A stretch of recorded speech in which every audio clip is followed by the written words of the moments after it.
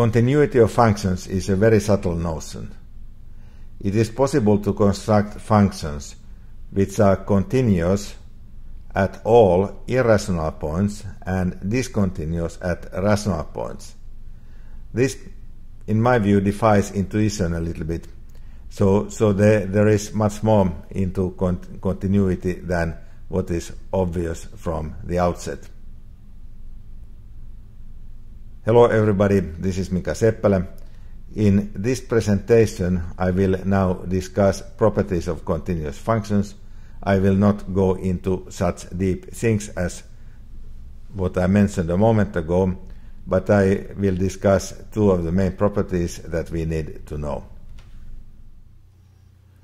Continuous functions have two important properties which are illustrated in these two pictures below. A function which is continuous on a closed interval from a to b attains its largest value and its smallest value on that interval. This is important to know for applications, because if we know that a model for revenues, for example, is a continuous function, then we may try to adjust the parameters so that the revenue is as high as possible. The second picture relates to the intermediate value theorem. It says that a continuous function takes any value between any two of its values. Let us start by recalling that a function f is continuous at the point x equals x0 if the limit of f of x as x approaches x0 exists and is the value of the function at that particular point. If f is not continuous at x0, then it is said to be discontinuous. Here is a graph of a function which is discontinuous at the point where its values jump.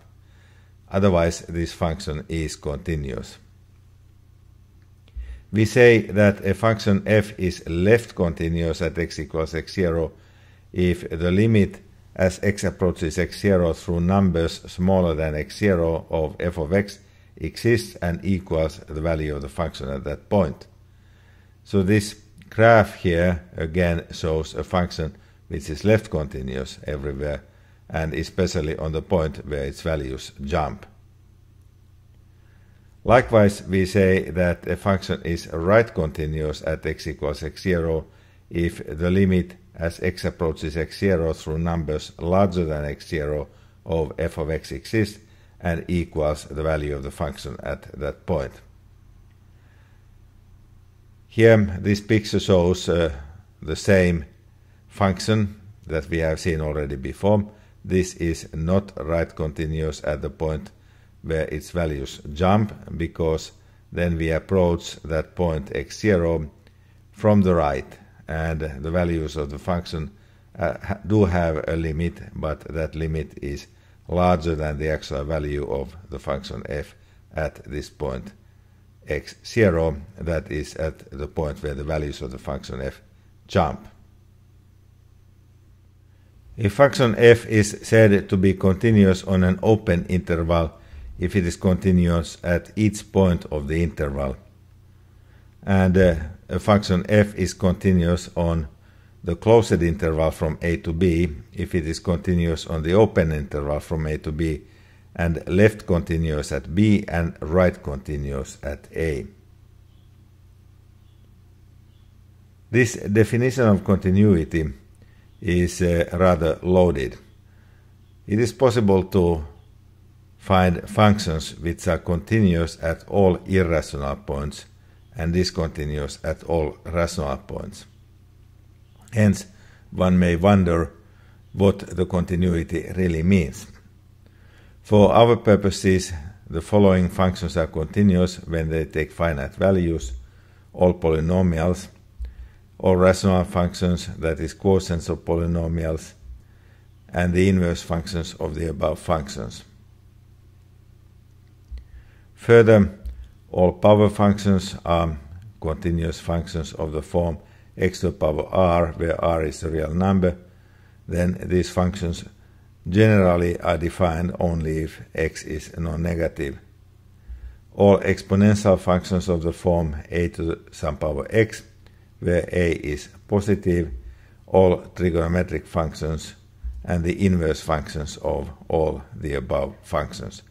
They are all continuous everywhere where they take finite values. If f and g are both continuous at x equals x0 and c is a real number, then the following functions are continuous at the same point: f of x plus g of x, c times f of x times g of x, and f of x divided by g of x, assuming that g does not take the value 0 at the point x0. Further, if f is continuous at x equals a and g continuous at the number f at a, then the composed function g composed with f, assuming that it is defined, is continuous at x equals a. The extreme value theorem for continuous functions states that a function which is continuous on a closed interval takes its maximum and minimum values on that interval. So here we have a graph of a continuous function f, the green curve. Function f is continuous on the closed interval from a to b, and actually it even extends beyond the interval from a to b, but we don't care about that. The extreme value theorem says that the function f takes its maximum and minimum values on the closed interval from a to b. So among all values of f on the closed interval from a to b, there is one or more which are larger than the others. So here we have two local maximum points, namely points c and d. At c, the function takes a value which is larger than any value that the function takes near that point c, and the same is true for d. But the value of the function at the point d is larger than that at the point c, therefore d is the global maximum of this function over the interval from a to b. And then on this interval, the function f also takes its minimum value, and that is taken at the point e. A function which is not continuous at some point, here we have a graph of a function f which is not continuous at the point c. It does not necessarily attain its maximum value or minimum value on the interval from a to b. This particular function shown here does attain its minimum value, and it does that at the point c. The minimum value is 0. But as x approaches the point c from the left, the values of the function grow arbitrarily large, and therefore the function has a left-hand limit, positive infinity at x equals c, and does not have a largest value on the interval from a to b, because there are points where the value of the function f is arbitrarily large on that interval. This is now possible because the function f is not continuous. Bolzano's theorem states that if a function f is continuous on an interval from a to b, a less than b, and if the values of the function at the endpoints of this interval have different signs, this is expressed as saying that f at a times f at b is negative, then there is a point c between a and b such that f at c is 0. This theorem is illustrated by this picture. Here we have a continuous function whose value at a is negative and at b is positive. Therefore, it must take the value 0 at some point between a and b. This point is now the point c. So this seems intuitively clear. A function, if it goes from being negative to being positive, it must cross the x-axis. And when it crosses the x-axis, then we have found our point c. Bernard Bolzano lived from 1781 to 1848. He was a Bohemian mathematician, logician, philosopher, and a priest. He was a professor at the University of Prague, and he initiated this very rigorous treatment of analysis. It was continued by Karl Weierstrass a little bit later, so when Bolzano was finishing his mathematical work, Weierstrass was starting it. And he is credited as being the father of modern analysis. He was professor at the Technical University of Berlin. He lived from 1815 to 1897.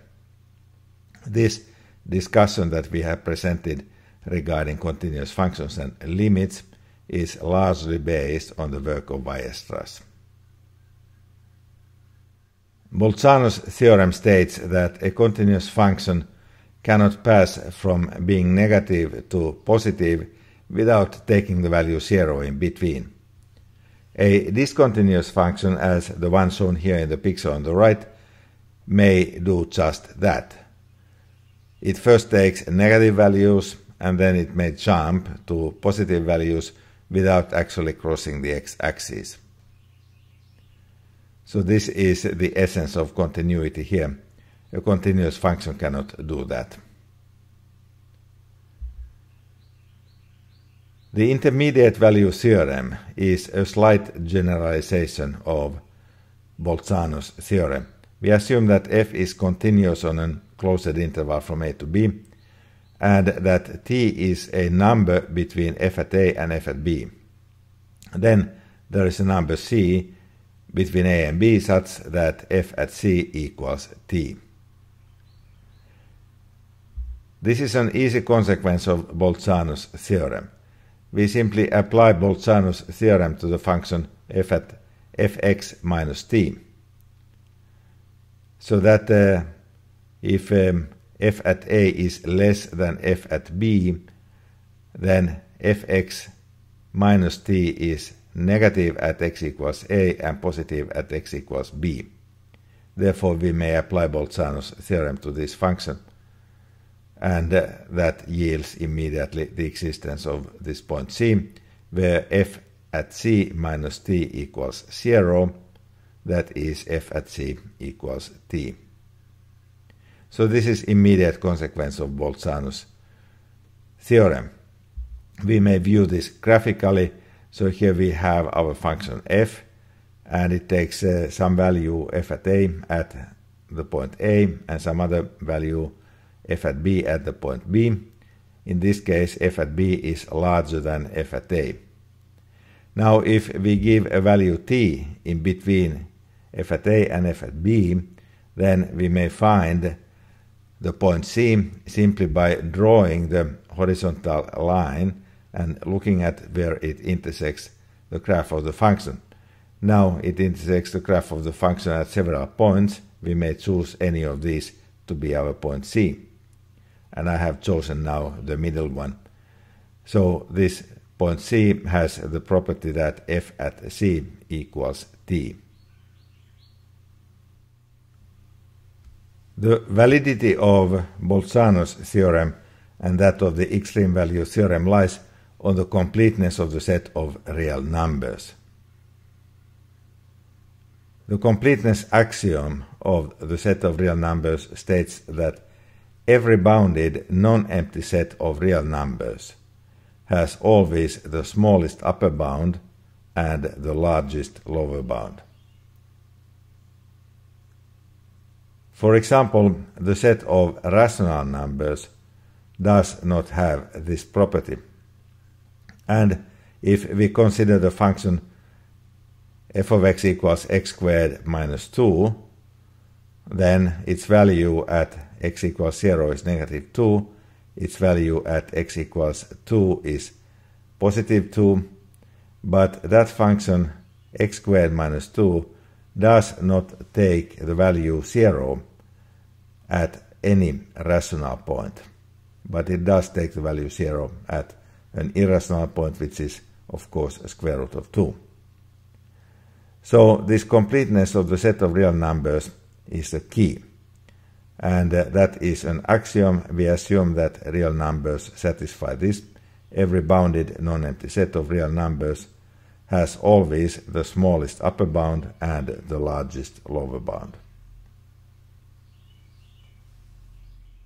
The intermediate value theorem is useful when we have to figure out whether certain complicated equations have solutions or not. In this problem, we have to show that the equation cosine of x equals 2 times x has a solution. We cannot solve this equation directly. We do not have a formula for that. But the first thing to do is to figure out whether it has solutions or not.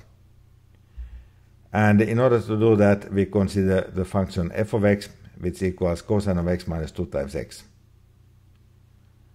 Now, clearly, if the equation cosine of x equals 2 times x has a solution, then at that solution point, the function f takes a value 0.